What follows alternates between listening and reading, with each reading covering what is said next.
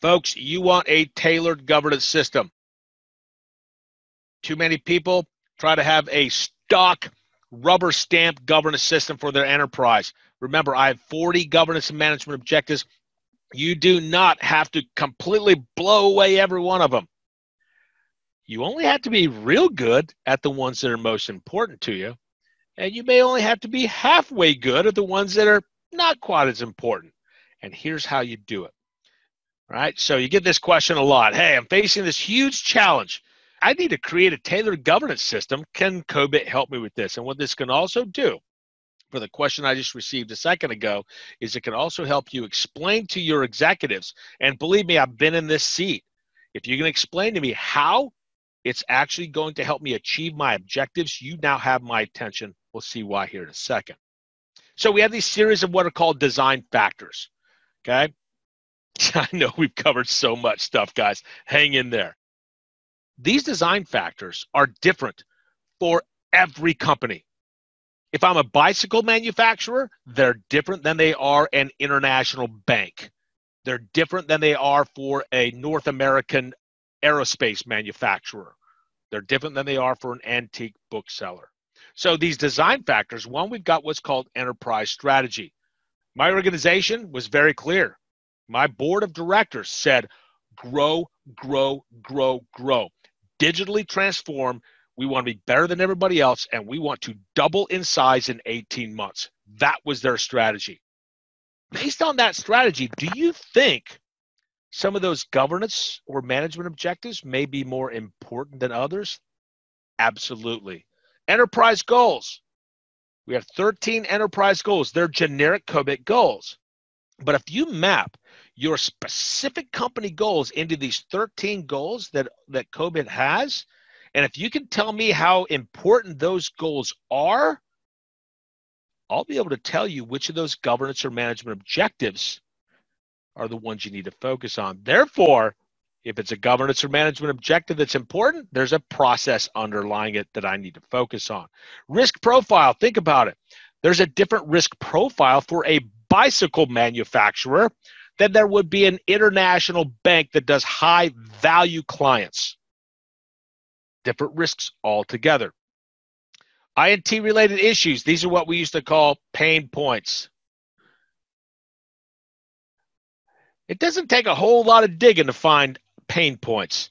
You can ask most people in the enterprise, including IT. Here's a list. There's a standard list that I'm going to show you that has a lot to do with how you might tailor your governance system. The threat landscape kind of goes back to the risk profile a little bit, but it says, hey, do we have something someone wants, and what's the degree at which that landscape looks? Compliance requirements. Are we in a pretty normal compliance requirements arena, or do we consider ourselves in an unusually high compliance requirements area? I run into this with banks all the time. Banks say, well, we have high compliance requirements. And I'm like, how is your compliance requirement, or how are your compliance requirements any different than any other bank in this industry? So I would consider it normal. What about your bank makes you high? So you have to put that in the context of the industry that you're looking at.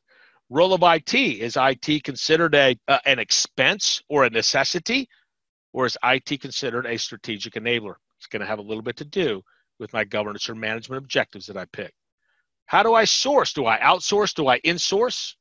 IT implementation methods. Are we a waterfall organization? Are we doing agile? Or are we into DevOps? Or do we do a little bit of all three? That's going to have a lot to do with things like BAI, which is how we approve and deploy things. Technology adoption. Do I buy things before anybody else, or do I wait until it's been out on the market for a while? Of course, enterprise size has a little bit to do with it. Not as significant for the folks that we're talking to out here, but that does have a little bit of play in this. And again, any future factors that you might have. So the idea is this. I'm going to do a demo for you of this tool. I can't provide you this tool, guys. You got to go out and get it yourselves out on the site. That's that tool that I showed you that you can find under the design guide It's a free one for ISACA members. Okay, so those are my design factors. So let's take a look at this design workflow. Now, I've told you I'm your CIO or I'm your governing body, and I say, hey, I want you to help me develop a tailored governance system that's unique to our organization. So basically, you've got 4 steps you're going to go through, okay? Step number 1, I want you to understand a little bit about our organization.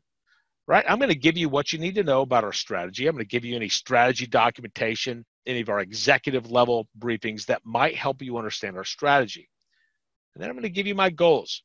Here are the goals of the enterprise. These are the goals that we published to our shareholders in the last annual report. Understand the risk profile. You can find out information from enterprise risk, from our security side of the house, as well as maybe our continuity side.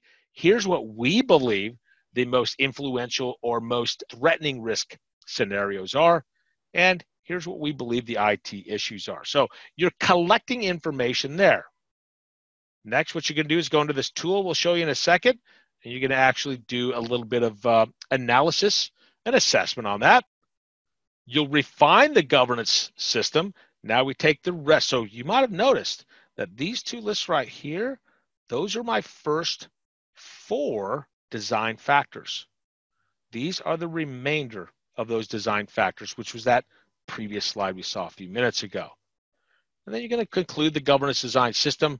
And again, this is going to change based on your organization's needs and these design factors. Let's go ahead and take a look next. We'll do this course scenario, a real short scenario, and I'll show you what I would come up with if I were in the shoes of this specific bank that we're talking about here.